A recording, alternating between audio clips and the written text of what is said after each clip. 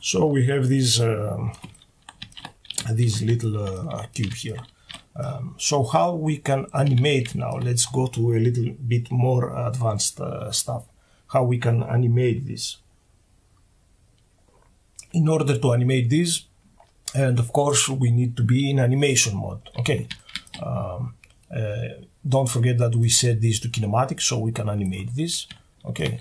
So we click on animation mode, and we find our cube, and we either right click and create animation, okay, or we just click this little button here and we create an animation.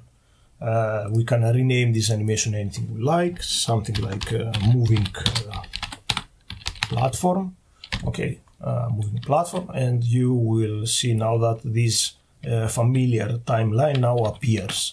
So how to animate this cube now? To animate this cube, we should first import it into our animation, and to import it we can click this little button that says add object, okay, or we can right click the box and add to timeline. Most of the time I use it like this. So here is the box. Now let's animate it.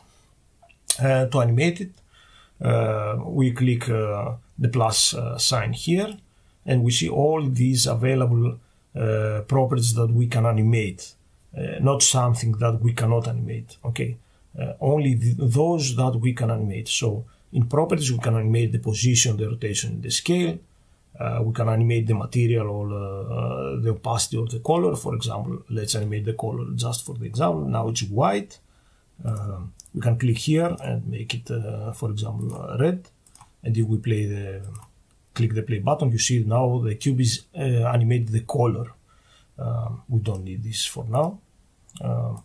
Let's go back, and we can also animate the physics. So we can have a kinematic object and convert it into a dynamic through the animation, or change the mass and the friction or the bounciness, or we can even enable or disable this cube. Okay, for now let's animate the position X. So when we import this position X in our timeline, we will see a keyframe is placed here.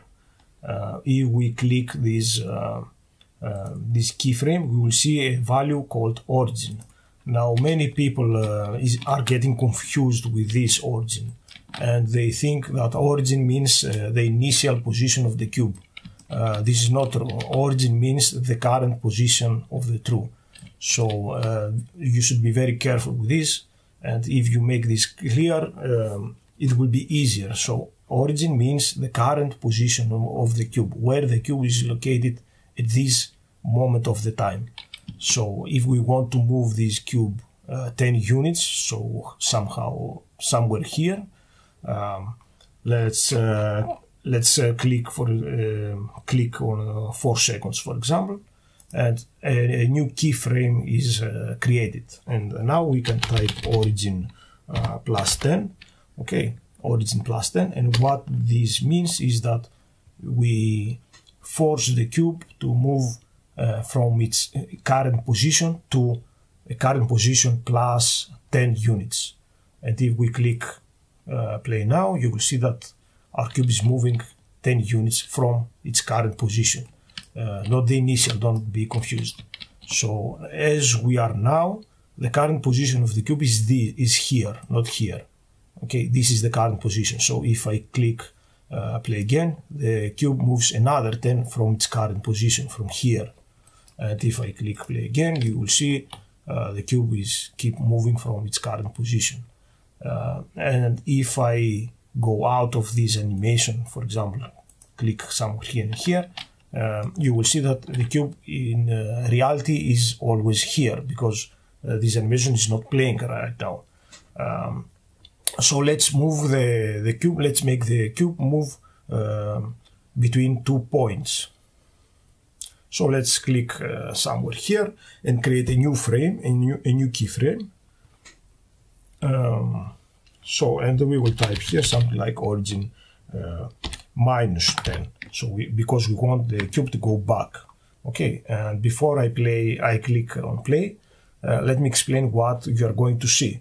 So the cube now, this is the current position of the cube. if we click play and the cursor comes here, the cube will be here. So that will be the current position of the cube. And then we set to animation to go 10 units back from the current position. So from here it should be go back. And we can enable this loop sign. So this means that this animation will play in loop. When it goes to the end, we will start from the beginning again. And if we play now, we will see that the cube it goes here and it returns back.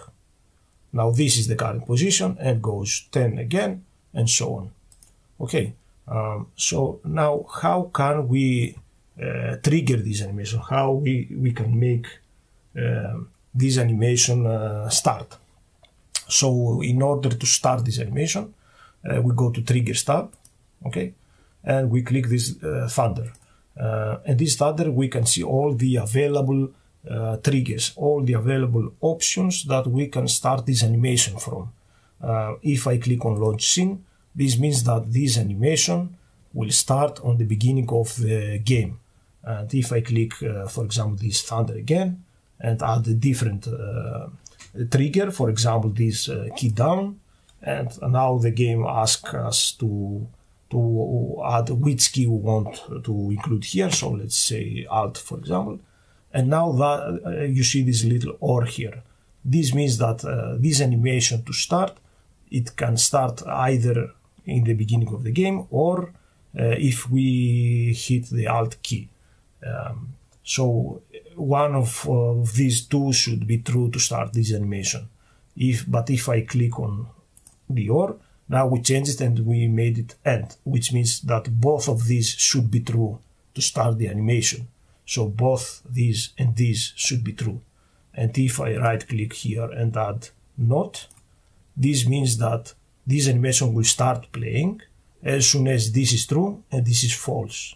So this should be true and not, this should not be true. This is what not means. Let me delete this for now. And other triggers include a collision event between two items, or an animation start or end, a different animation, or a state machine. We will see this a little bit later and you will understand. Or a comparison event between when comparing two values, or a different trigger, or a game flow, or an object. This is really important. When an object is on or an object is off, or even a network event. Okay, just a brief presentation of these triggers. And if we play the game now, we will see that our cube is moving, and since it's kinematic, we can jump on the cube, and we have just created a small moving platform. Take this platform, for example. Let's move it around here, and let's move it out of the group for now. Something like this. Okay, and let's have the same coordinates like the box. 4, what is it, 3? Just, it doesn't matter, the numbers doesn't matter, okay. And let's take this box and move it out of the way. And let's say we want to animate this platform now. This is a very easy tip to fast prototyping. So like before, since this is a moving platform and we want our character to be able to step on it, this needs physical properties. So let's go to Physics tab and let's enable physics, and now it's static. Static means it's static, we cannot animate it. So let's go to kinematic and if we go to animation mode again, and we find that animation that we have just created, the moving platform. You see here it says box, but we don't want to animate the box, we want to animate the platform. So a very cool trick is to right click, retarget, and we just find the model that we want to retarget it to. In our case, the platform. Okay, platform. And let's save, and we are done. Okay, we can delete the box. And if we play now, we have a moving platform that is a more proper one instead of the box. Okay, and it has exactly the same behavior.